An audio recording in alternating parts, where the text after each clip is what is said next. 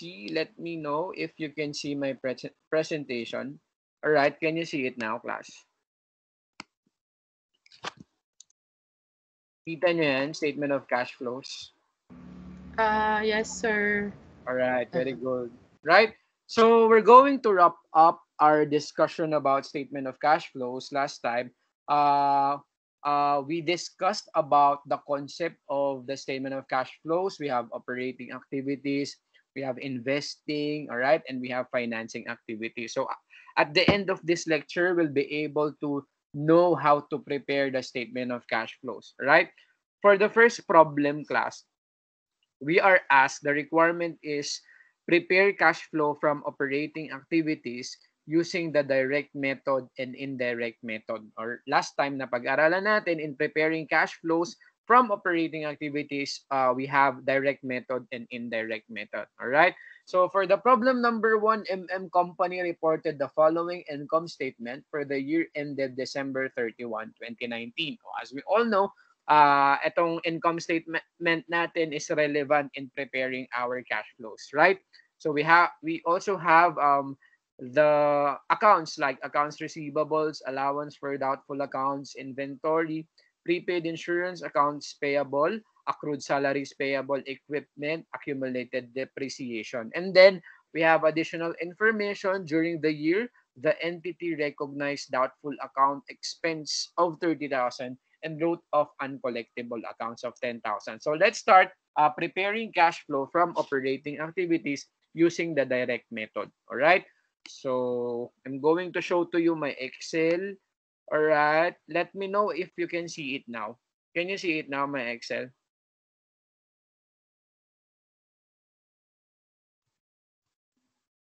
Kita niya ba, class? Itong Excel file ko. Hey, can you see it now? Kita mo? Naka-mute ka ata.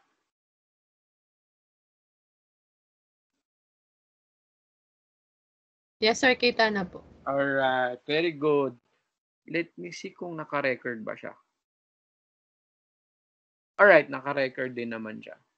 Alright, go. So ngayon, maggawa tayo ng cash flows using the direct method. Alright. So ngayon, ang sabi natin last time, yung paggawa natin ng cash flow direct method, di ba? Binabangga natin yung receipts natin doon sa disbursement. Alright. So unahin natin, class, yung cash received from customers.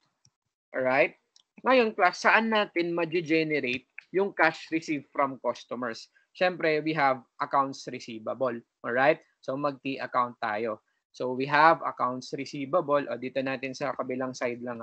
Accounts receivable. Okay? Accounts receivable, i-T account natin.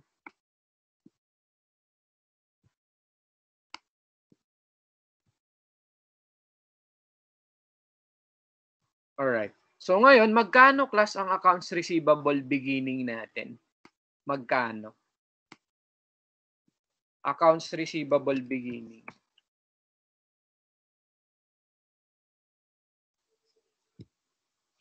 $440,000. Very good.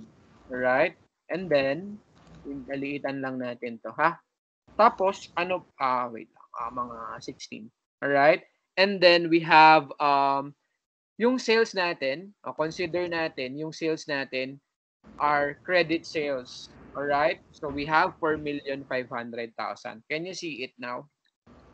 Yes po. Okay. So, yan. Credit sales, 4,500,000.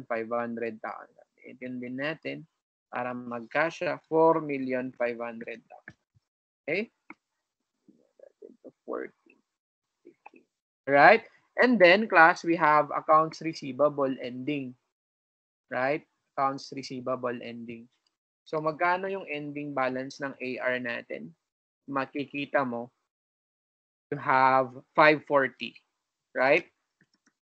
And then, class, sa AR natin, so meron din tayong doubtful accounts expense. Okay? actually may write-off tayo. So, ang relevant dito sa atin yung write-off, which is 10,000. Right? Or write-off, 10,000.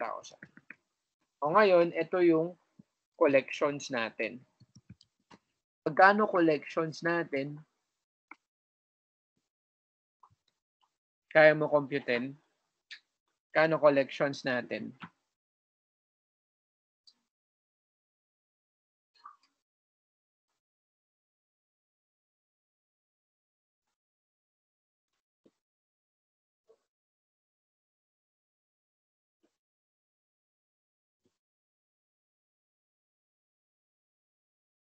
Na-compute mo magkano collections natin? So we have, I think, 4,390,000. Alright, 4,390,000. Therefore, ito yung cash received from customers natin. Okay? Yung 4,390,000. So, lagay natin dito, class, 4,390,000. Okay? Next tayo. We have, actually, yan lang yung receipts natin eh. After that, meron na tayong cash payment to creditors. Okay, creditors. Sa cash payment to creditors naman natin, class, makukuha naman natin dyan, ma-generate natin yan sa accounts payable naman natin. Okay? Accounts payable. Okay? Copy ko lang tong T account na ito. Alright. Tapos, tanggalin ko lang ito. Mga nakasulat. Alright. So, we have beginning balance of accounts payable. Ang beginning balance ng accounts payable natin ay ito, class. We have 160. Alright? 160. Okay? And then, what's next? We have ending balance of 280. Lagay natin, ending 280. Right? And then, okay, meron tayong purchase. Okay, yung purchases, makikita natin yan sa class. Sa income statement natin, we have 2,850,000. Understand? Lagay natin, we have purchases, 2,850,000. And then, so nandito class yung payment. Right? Ayan, yung cash payment to creditors. So, magkano ito? So, ang mako-compute mo dyan is 2,730,000. Right? 2,730,000. Therefore, class, dito yan, cash payment to creditors mo ay 2,730,000. Okay? Next, we have salaries paid. Okay? Salaries paid. Right? Sa salaries paid naman natin, o binigyan ka dito class ng salaries. You understand? O, TT account din natin yan. Okay? Yung salaries payable natin. Okay? TT account natin. Alright? O meron kang beginning na salaries, I think, ito, given. Accrued salaries payable is 50,000. 80 rather, 80. Okay? 80. Beginning mo 80. And then, you have ending balance of 50,000. Okay? Alright. So, what's next?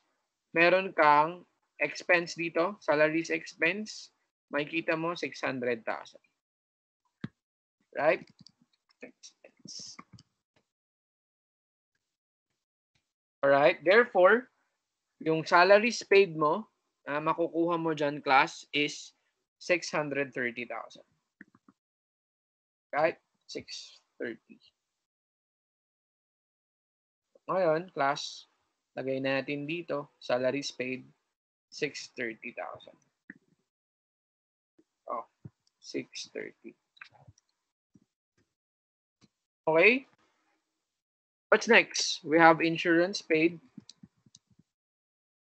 Sa insurance naman natin, saan mo ma-generate? Doon sa prepaid insurance mo.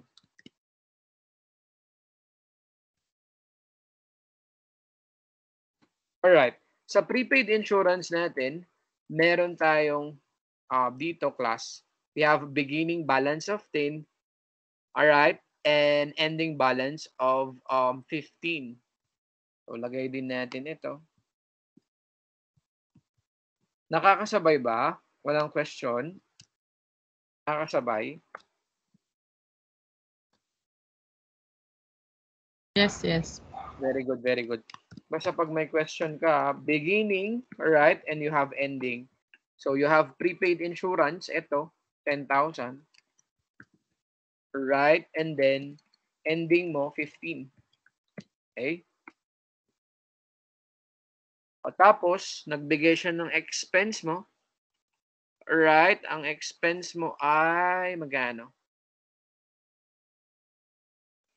Ito, insurance ay magkano? 20. Expense, 20.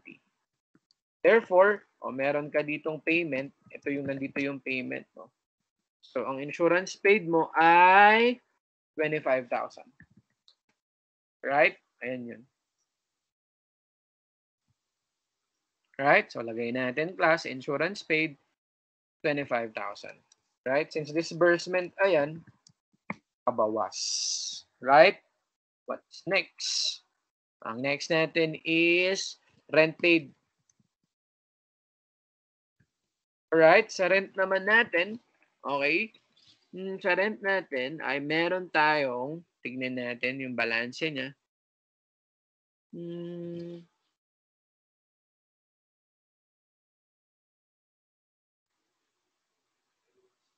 Alright, sa rent natin, so wala naman siyang binigay. Therefore, itong expense natin, consider natin to as rent paid, itong 250. So therefore, ibawas natin itong 250. Okay? What's next? So we have other expenses paid. Alright, yung other expenses, kasi doubtful accounts, hindi naman, we're talking about cash basis. Therefore, pag cash basis kasi, hindi mo kino-consider yan. Okay? So we have other expenses paid. Alright. And then, magkano yan? 100,000. Okay? Famous depreciation, hindi naman natin kino-consider yan sa cash flow natin. Okay? Therefore, net cash flows from provided by operating activities. Magkano yan? Compute. Can you compute? Magkano to?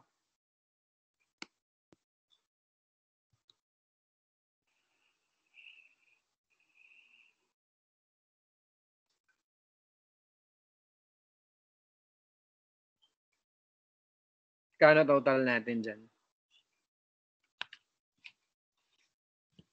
655. Very good. 655. O, yan ang net cash flows provided by operating activities. Ngayon, class, let us confirm if pareho lang yung sagot natin using the indirect method. Siyempre, kasi regardless of kung anong gagamitin mo, class, you understand? Dapat same lang. Okay? Same lang ang magiging sagot natin. Okay? Siyempre, pag indirect method, ito yung direct method, lagay na lang natin direct method. Right? Pagdating sa indirect method, right? Pag indirect method, syempre, ang starting point natin is yung net income. Okay? So, net income mo ay 450,000. Kita mo to, 450. Kita, 450. Yes, sir. Very Yes. good. And then, kasi di ba, net income, kung accruals yan eh. Okay? So, tatanggalin mo yung mga, kumbaga, i-convert mo into cash. Okay? So, ang mangyayari ngayon, class, itong accounts receivable mo, inet natin siya sa AR. Okay? Kasi sa net income mo, pasok yan eh. You understand? So, 540 minus 40, okay, and 440 minus 20. Magkano yung net AR mo ng ending mo? 80. 80 ba to? 8. Inano mo na lahat, January 1 and December 31. Mm. Very Ano good. yun? Tama ba? 100. 500.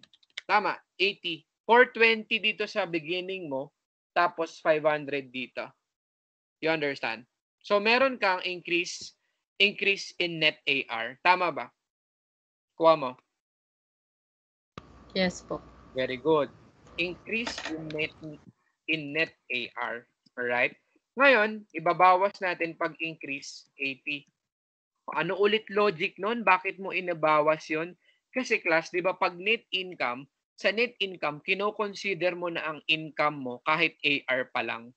Okay, di ba pag may sabi natin noon, di ba pag may sales ka, debit AR, credit sales. Ngayon, wala namang cash na pumasok. Ngayon, i-convert natin into cash. Therefore, ibawas mo kasi wala namang pumasok doon na cash.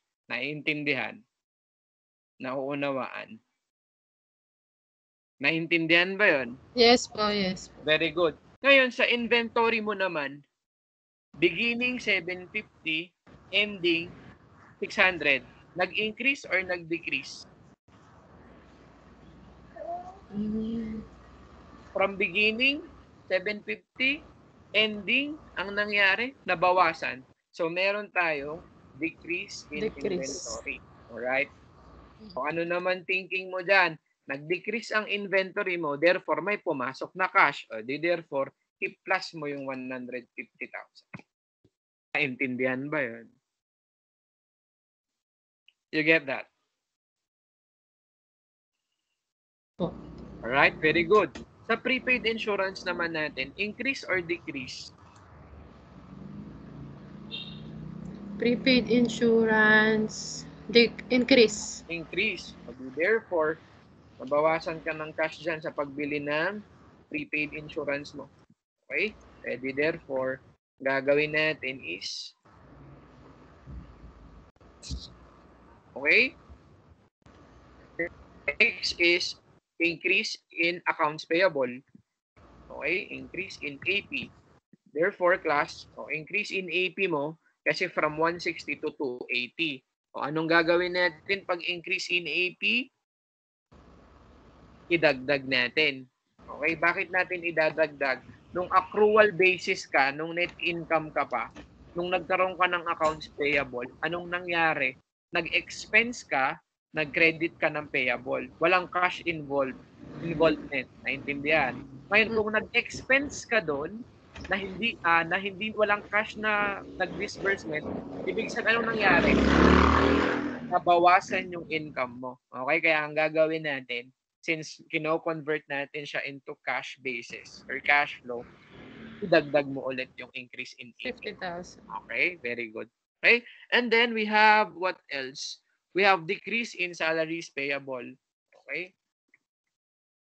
So, decrease in salaries payable. Ito naman, anong nangyari? Bawas mo naman. Magkano ibabawas mo? 30,000. Okay?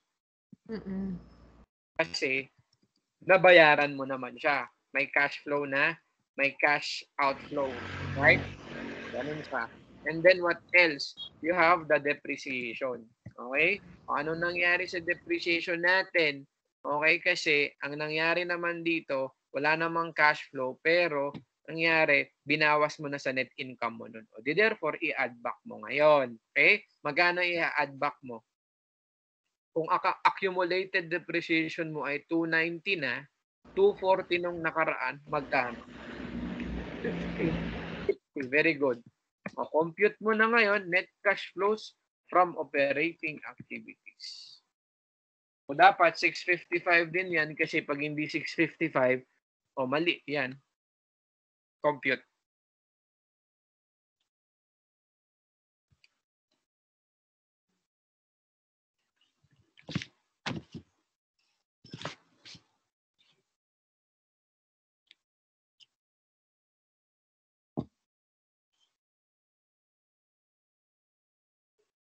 $655.